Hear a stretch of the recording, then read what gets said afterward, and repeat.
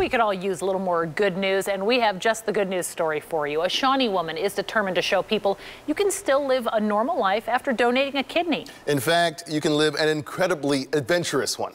KSHB 41 News reporter Emma James introduces us to Stephanie Meyer.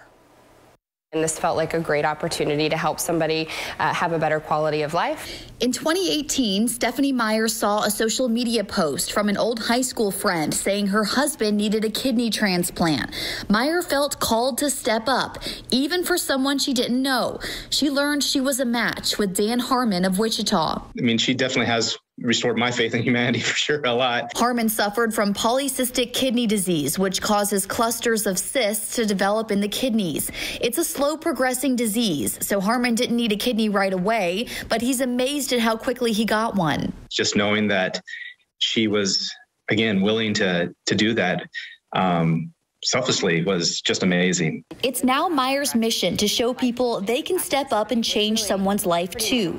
To show others what life after donating a kidney is like, she'll be hiking up 19,000 feet to the top of Mount Kilimanjaro in Tanzania.